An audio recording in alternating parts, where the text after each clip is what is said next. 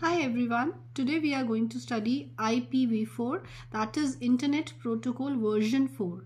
But before we start the Internet Protocol version 4, we must know what Internet Protocol is. The IP or Internet Protocol as we call it, it is that glue that holds the Internet Protocol. It was designed with obviously internetworking in mind, wherein we could exchange messages among different hosts. Its job is to provide a way to transport datagrams, that is the smaller units of data, from source to destination but without any guarantee. That is, the IP protocol is an unreliable protocol wherein there is no acknowledgement for the receipt of a datagram. And it transports the datagrams from source to destination without regard to whether the machines are on the same network or whether they are other networks in between them. So it does not matter whether the datagrams are being transported to the machines between the same network or among different networks. That is not the concern. You can transmit data between any two hosts irrespective of the fact whether they exist within the same network or they are part of two different networks. The transport layer takes data streams and break them into datagrams. So it is the responsibility of the transport layer to take the data streams and then it breaks into smaller units which are known as datagrams. The maximum size of the datagrams can be up to 64 kilobytes each, but in practice they are usually not more than 1500 bytes. So they can easily fit in one Ethernet frame, and each datagram is then transmitted through the internet, possibly being fragmented into smaller units as it goes. So when all the pieces of data finally get to the destination machine, here they are reassembled by the network layer into their original datagram form. So this datagram is then handed to the transport layer, which inserts it into the receiving process's input stream. Now let's get on to IP version 4. So as you already know that IP stands for Internet Protocol, and V4, this V4 here represents the version of the IP or the Internet Protocol, which in this case is the version 4, hence IPv4. IPv4 or the IP version 4 was the primary version brought into action for production within the ARPANET in 1983. So ARPANET, you know, stands for the Advanced Research Project Agency Network, which was basically used for communication for military purposes. So a network which came into action because of military purposes to exchange data within the military. So this was the first version of the Internet Protocol, IP version 4, and it was brought into action in the year 1983.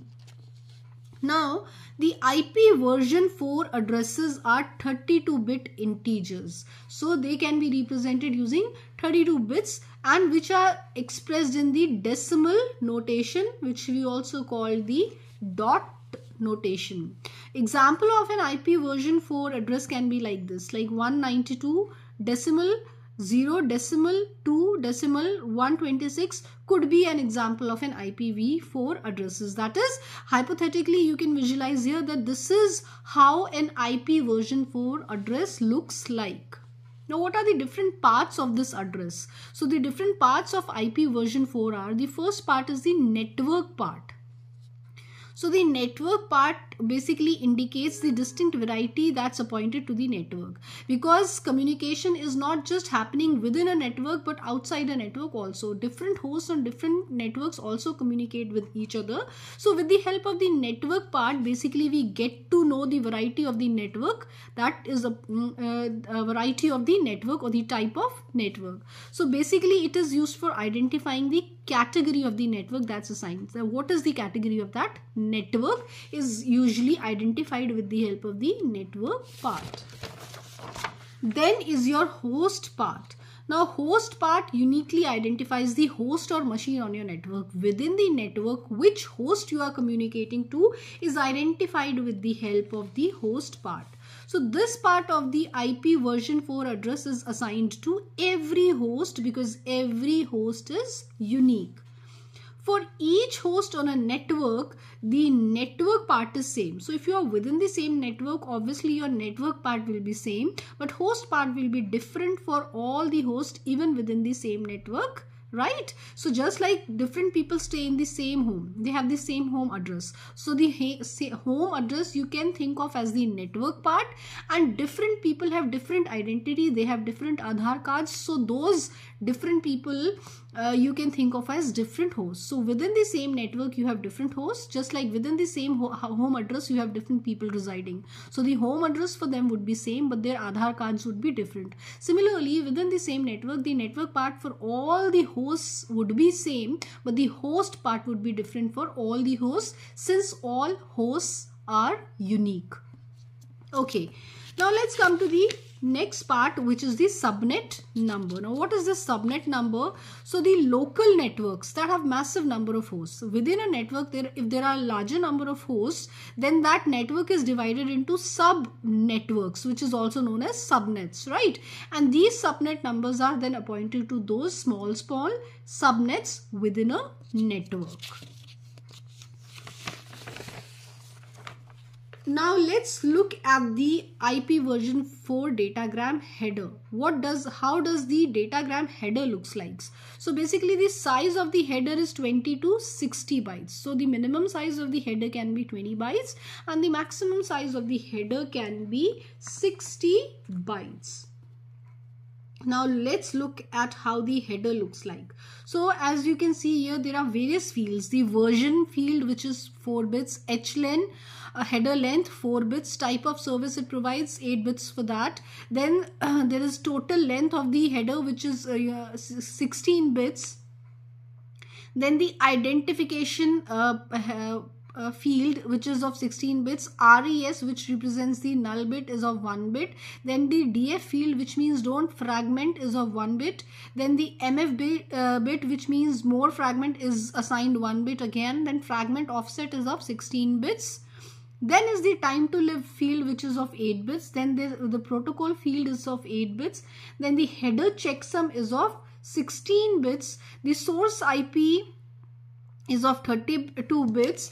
Then the destination IP is of 32 bits again. Then the option field is 0 to 40 bytes. Minimum is 0 and maximum is 40 bytes. Then is your data field. So data field can be from 20 bytes to 65,536 bytes. So each of these rows you can see have been assigned maximum number of bytes that they can represent. Like the first row is of 4 bytes, then the second row is of 4 bytes, third row is of 4 bytes, this row is of 4 bytes, destination IP row is of 4 bytes. Now we will discuss all of them in detail. That is, all these fields we will discuss in detail now. Okay, so the version field. So basically the version field represents the version of the IP protocol. That is which version of IP protocol you are using. Here it is IPv4. So that means we are using version 4. 4 bits are reserved for the version field. Then the HLEN field represents the header length. So the IP header length for which 4 bits are reserved. Now this is the number of 32-bit words in the header. Maximum you can have 32-bit words in the header. The minimum value that you can have for this field is 5 and the maximum is 15. Okay. Now the type of service. Type of service basically represents, this field tells what kind of service is being provided, whether it is a low delay service, whether it is a high throughput service, whether it is a reliability service, depending upon the priority, whether you want low delay, whether you want high throughput, whether you are okay with delay but you want high reliability. So what kind of service is being provided is represented with the help of type of service bit. Again, 8 bits are reserved for this field. Then is your total length field. So the total length represents the length of the header plus data. data part plus header part represents the total length, and this is for 16 bits, which has a minimum value. The minimum value that you can have here is 20 bytes, and the maximum value of this header plus data can be of 65,535 bytes and not beyond that. So you cannot go down the minimum bytes and you cannot go up the or go beyond the maximum bytes. Okay, then is your identification field. Identification field is unique packet ID for identifying the group of fragments of a single IP datagram. So a single datagram is then fragmented into smaller data units, as you know. So each fragment of that datagram is assigned a unique ID so that you can identify them. So this identification field is used for that, and 16 bits are used to represent the identification field. Then is the flags field. Now the flag field has 3 flags for 1 bit each. So this is the flag fields that you can see here. So these are known as the flag fields. This RES, DF and MF, these are known as the flag fields.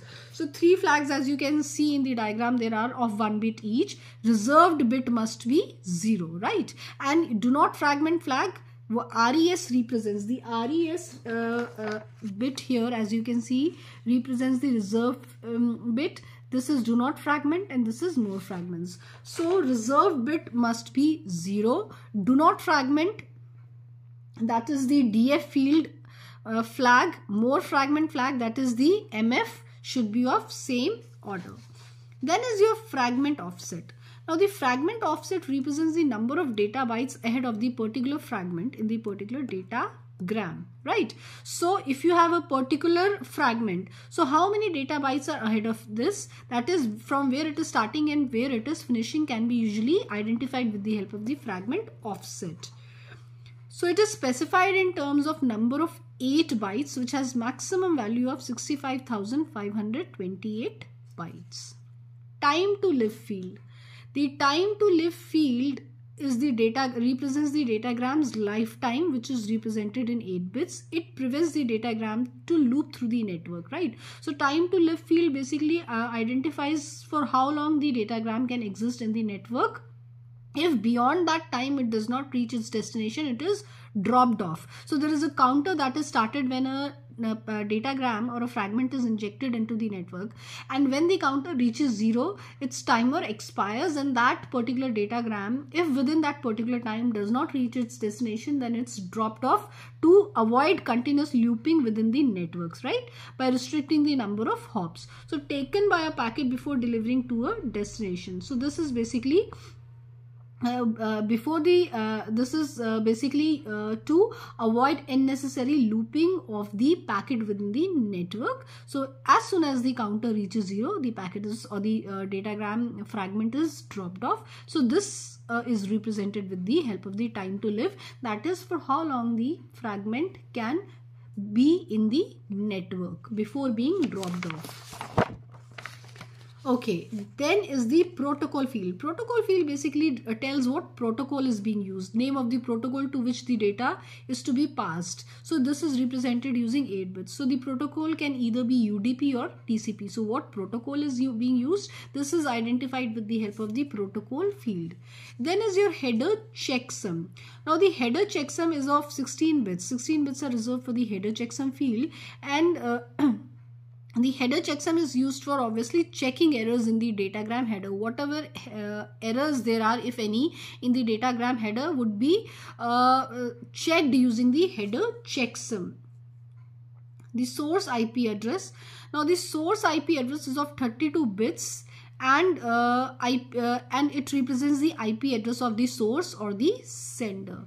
Then is your destination IP address. The destination IP address is again of 32 bits, and it represents the IP address of the destination or the receiver. Then the option field, the optional information such as the source route. There are some optional informations which may or may not be there, hence it is given the name option field. So information such as the source route, the route through which the source would send or transmit its fragments, the record route. This is used by the network administrator to check whether a path is working or not. So due to the presence of options, the size of the datagram header can be of variable length, as we discussed in the beginning itself when we were discussing the IP version 4 header, that it can be of variable length from 20 to 60 bytes.